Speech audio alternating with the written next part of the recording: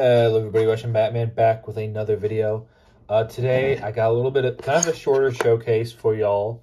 But yeah, so this is just a random superhero showcase. So let me just show off the figures I have for this showcase. Yeah, that's pretty much it. No more intro needed. So this first figure I made is this is actually from Spider-Man 2. So the PS5 Spider-Man game. Now, why did I choose this outfit? Because I liked it, okay? I was watching... I haven't played the game myself. But, hold on. Why is my light so... Wait, my light source is being very whack right now. Let me... Does it look better without the light? On God, I kind of like that without the light. I might turn the light on if I change my mind. But, so as you can see here, right, this is the Mysterio... This is Miles Morales' Mysterio outfit. And when I was watching the gameplay... and I saw Miles Morales had this outfit, I really liked it. I wanted to make it. Because why not? You know, it has green. It looks like Mysterio, but it's Spider-Man. So, yeah. The best part about it is probably the head. I really like how it turned out.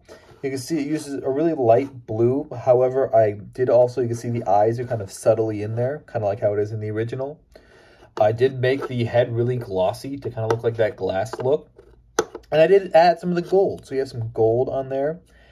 My gold paint right now is really low, and so you can see kind of like some of the gold's really gloopy on it. So if you like look at the back here, it really doesn't look great, right?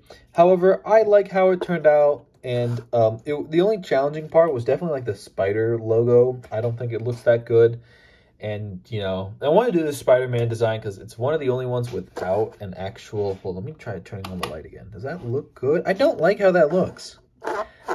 Or... Am I tripping? Am I tripping that this looks better?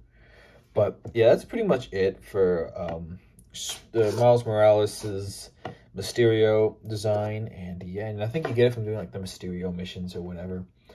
Another superhero character that is from a video game.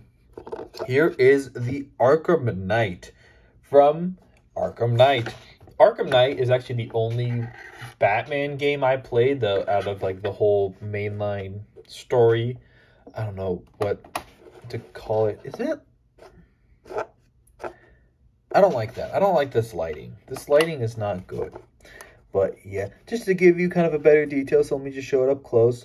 So the torso was originally a Hawkeye torso. I modified it though. I painted up the front to make it look like the Arkham Knight. As you can see there, I tried to go as close to the video game version as possible. I did find a reference image for like a toy that had some different color scheme to it.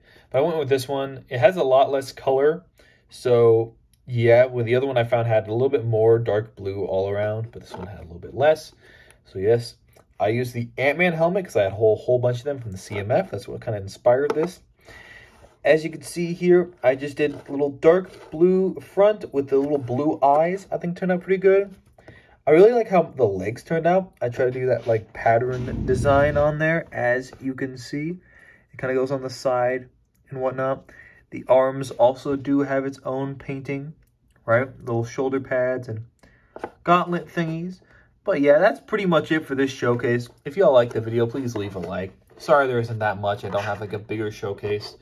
Hopefully Friday's video, I'll have like some more figures. Or maybe Friday's video might be a rant. I want to talk about the FNAF movie. But I don't know if I want to do like a review or like a rant about it. But yeah, y'all enjoy the rest of your day. Go watch the 2011 film Rango.